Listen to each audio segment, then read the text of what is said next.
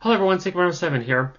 Well, another month has gone by, and a month that I was able to celebrate my 30th birthday, as you all probably remember from that video I just recently did. I had a pretty good birthday for the most part. Not much happened, just with friends and family and all that. But I was able to get a few new films throughout this past month. Not a really huge haul this past month because, well, I am trying to hold back a little due to, everything being expensive these days. But, hey, let's just go ahead and get started. First up, we got the one DVD I picked up this month, and that is Angels in the Outfield. Most of you will probably know the 1994 Disney film, the one with Christopher Lloyd. And yeah, that's the version I grew up with. But a lot of people probably don't realize that that film is a remake to this movie, which I have yet to watch, but I hear this one is far better, at least according to the reviews, which honestly doesn't surprise me. So, definitely can't wait to check that out. And here are several just miscellaneous Blu-rays I got. First up, we got Gifted, starring Chris Evans. I have been wanting to check this film out for a while. It seems like a really, really interesting, very wholesome premise. I've heard really good things about it. It's from Mark Webb, the same director of 500 Days of Summer, which I still haven't seen, and the Amazing Spider-Man movies, which I have seen, which I was not a fan of. And apparently he'll be directing the live-action Snow White remake, which I'm not looking forward to. Then we got In the Line of Fire, which I briefly mentioned in my top 30 favorite movies in 1993. I did get to watch past month for the first time, and really great political thriller. Clint Eastwood is great as always. John Malkovich is great as the villain. And yeah, Wolfgang Petersen, rest in peace. Not one of his better films, though. It's nowhere near as good as Das Boot, which that is easily his best film, so yeah. Then we got A Serious Man by the Coen brothers. Haven't seen it yet. I've heard really great things. Some people say this is one of their more underrated films, so I'll definitely have to see it for myself. Then we got Spotlight. This was the winner of Best Picture for 2015. Again, haven't seen it yet. Don't know a whole lot about it. I know it's based on a true story, so yep. Then we got Sing Street. This is an Irish film. I've heard really good things about this one. I have seen this director's one of this director's movies once, which I absolutely loved, and I hear this is supposed to be his best film. And I heard he recently released a new movie this year that was released at the Sundance Film Festival. Didn't get a chance to see that though, but yeah, can't wait to check this one out. Then we got Room, not The Room, Room, starring Brie Larson. But apparently this is based on a novel. I've heard nothing but good things about this movie, and I'm not a Brie Larson fan, but I hear this is one of her better roles, so yeah. Let's see, hold on, I'm trying to do this in a certain way. Then I got Creed 2. I was missing this for a while. Now I have all the current Rocky and Creed films, and I'm hoping to marathon them before I go see Creed 3, which is coming out this weekend. So, yeah. That. Then we got, okay, get ready for this. I got The Way, The Way Back, The Way Back, The Way, Way Back.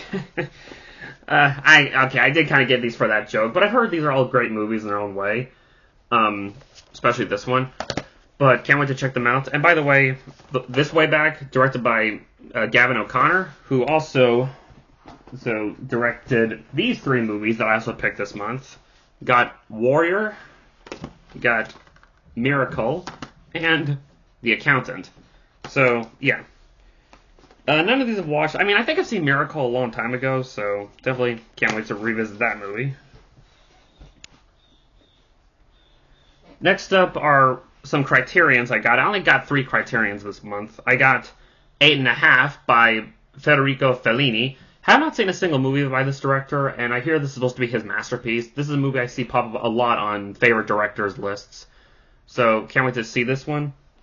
Then we got Blind Chance by Krzysztof Kieslowski. I'm probably butchering that pronunciation very heavily. This is from the director of the Three Colors trilogy, which I did watch for the first time this past month, and I absolutely love that trilogy. Such great movies. But, yeah, can't wait to check this out. I hear it's really good. And I definitely need to check out Decalogue, because everyone says that's amazing, too. And then we got Menace to Society, which I did watch this past month, because I mentioned it in my my favorite movies in 1993. Really great hood film that not enough people talk about. Alright, next are two new movies, and by new movies I mean movies that came out last year that got their release this year. Neither I've watched yet, but I hope to watch soon. We got The Fabelmans, Steven Spielberg's new movie. I definitely plan to watch this before the Oscars, which comes out on the 12th. I just heard really amazing things, but yeah, can't wait to check this one out.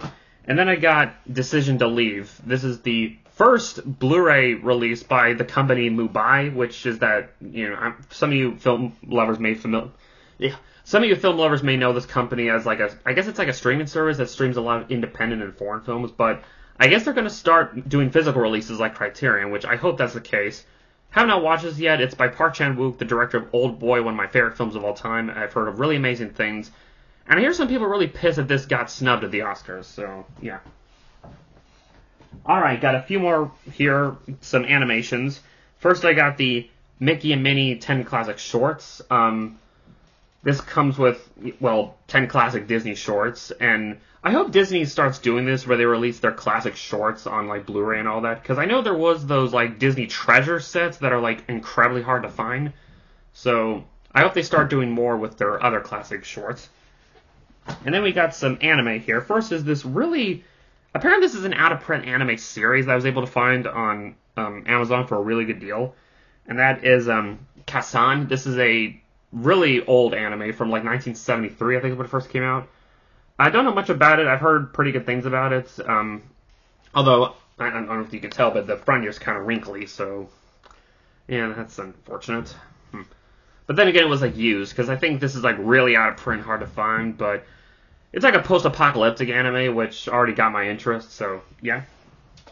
And then we got 3 anime films I got, all distributed by G-Kids. We got Inu-Oh, which was nominated for Best Animated Picture at the Golden Globes, but it got replaced at the Oscars by The Sea Beast, so I haven't seen either film, but I'm just going to assume this one is way better. But yeah, it's from the director Masaki Yuasa, the director of Mind Game and The Night of Short Walk on Girl, so I can imagine some really surreal imagery.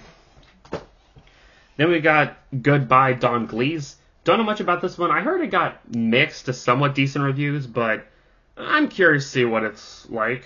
I mean, it looks pretty based on the trailer. And then we got a recent release. This is an older, by older, I mean this came out in 2014, that finally got a physical release for the first time, and that is Giovanni's Island. Again, don't know much about it, but based on the premise, it sounds really intense, so can't wait to check this one out. And so those are my pickups of February 2023.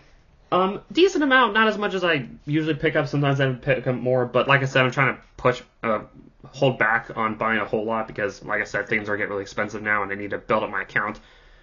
So yeah. So, I don't know if you're aware of this, but March 7th marks the 10-year anniversary of my Heroes vs. Villains series, and I know a lot of you have been waiting patiently, or even impatiently, for the next round. I doubt, at the rate I'm at, I'm going to be able to get the round out by the 10-year anniversary, because that was the original idea. Life has just been so crazy lately. So, but I hope to have it out sometime soon, once I get things settled and all that. So, this is Secret 7, and I hope you'll have a wonderful day. Later.